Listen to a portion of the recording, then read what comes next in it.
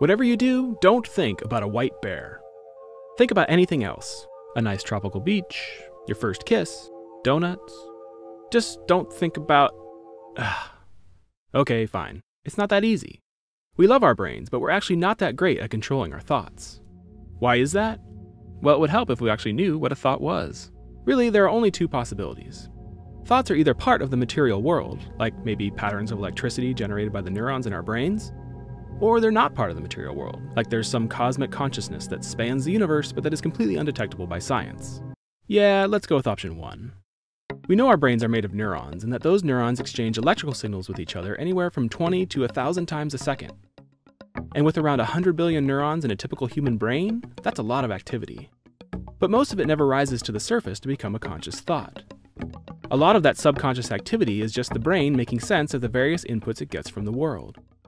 This is just raw perception, like the automatic light that switches on when you walk into a room. But how is perception different from thought? Well, for one, we can think about things that aren't immediately in front of us, like that sandwich you had for lunch an hour ago. But we can also think about things that we can't actually see directly, like the event horizon of a black hole, or the internet. And we can even think about things that can't really exist at all, like a perfect circle. So somehow thoughts originate and stick around in our brains. But how? Well, the short answer is we don't know. But we do have ideas. Like, researchers studying the brains of awake monkeys have found groups of neurons that fire together to form coordinated, complex patterns of electricity. When these patterns get strong enough, the brain spawns precise copies of them in different areas. These copies can go on to set off avalanches of further brain activity. But are they thoughts? Well, the patterns are complex and repeatable, so they may be a way for the brain to store and transmit information.